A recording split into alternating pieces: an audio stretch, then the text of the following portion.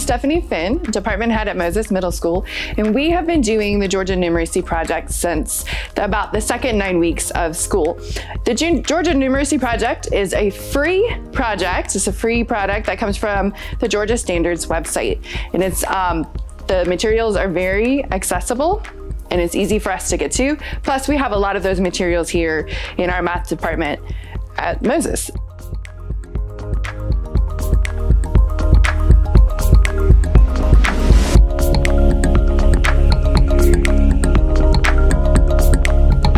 We chose our students for our MBI live class, which is what we call it here at Moses, doing a triangulation of sorts. We looked at milestone data, but the latest we had was 2019.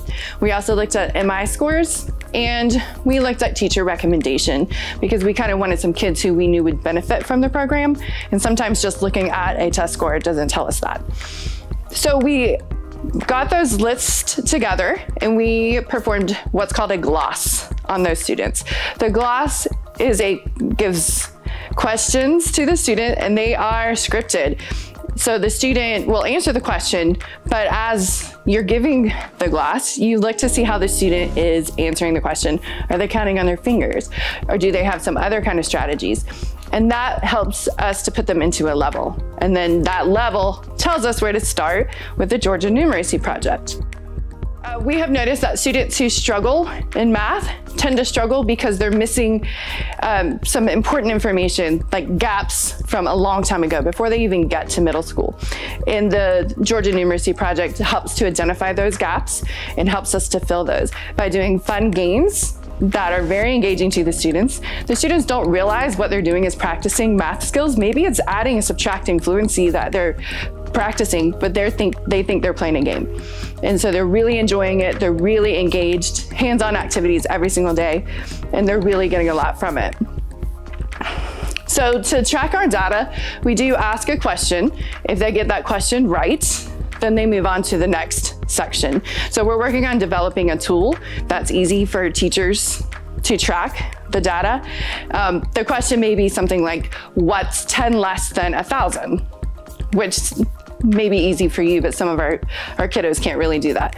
So once they have gone through the program to be able to answer that question fluently, and then they get that question right, we move them on to their next skill. So at Moses, we've adapted it a little bit to make it teacher-friendly and student-friendly, and each of our teachers is able to put their own spin and their own flair into their class each day, as I'm sure you will see as you watch the video. We're gonna start with this still, and then we'll move into the activity. All right, let's go left hand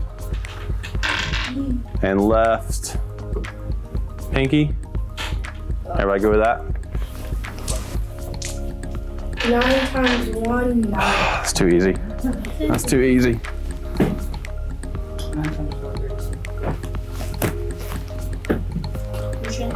Left hand. That one. Nobody's gotten a hard one yet. 9 times 12. There it is. 106. Or 8. 108. Yeah, good.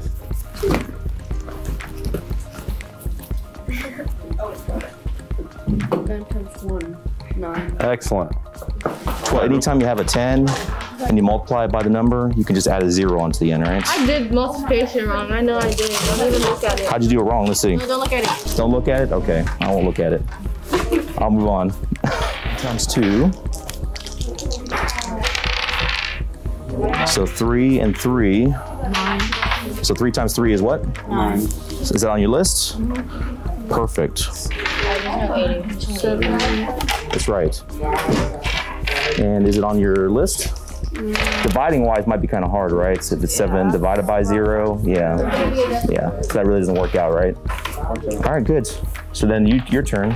Bowling, so you roll the dice and it's adding and subtracting, so you have to figure out, like, my first roll was a 6, a 5, and a 3. So I did 6 plus 5, which is 11, minus 3 is 8. So I crossed out the 8 since that was my answer. And yeah. And the point of the game is trying to get your whole like bowling pins to get knocked out, so you get a strike. You have to like, if all your bowling pins are out, you get a strike and you get stamps for getting. Yes, you get 5 stamps if you win. Okay. So the Numeracy Project began with an MBI resource for our district, and Ms. Finn had you pilot. And so when we went to pilot, what did that kind of look like? What has it evolved into? At first, it was a little bit overwhelming. We had to gloss our kids, so we had to basically spend like 5 to 10 minutes with every kid, really asking them to do basic math problems and looking at how they answered them, not just yes, they got it or no, they didn't get it, but how they got to their answer. But once we did that, we were able to come up with the level that they were on, like a 1, 2, 3, 4, 5. But once I started weeding out what would be easy for me and what would be really difficult for me, I was able to find one activity for each level, like 4.1 or 4.2 or 4.3, that I really liked as a teacher, that I thought my kids would enjoy. I would go up to the board and kind of practice, like model what our activity was supposed to look like for that day. And then the kids partner off and do it. And so now we'll have days on Friday where I say, okay, you can pick one of 4 activities to do to re-practice. Sometimes we do the same activity for 2 or 3 days in a row, and the kids never get sick of it. They basically, all of the kids now want to be in my live class because they think that they are coming here to just like play games for like a free hour of the day. All we have to do is roll dice and play games, and that sounds so fun and easy, but it's truly a skill that my kids in class are lacking. Like I didn't quite realize that they didn't know like 5 minus 2 is 3. And that's where they're getting stuff wrong in class. They know how to do it. They just don't have the math skills behind them to do it.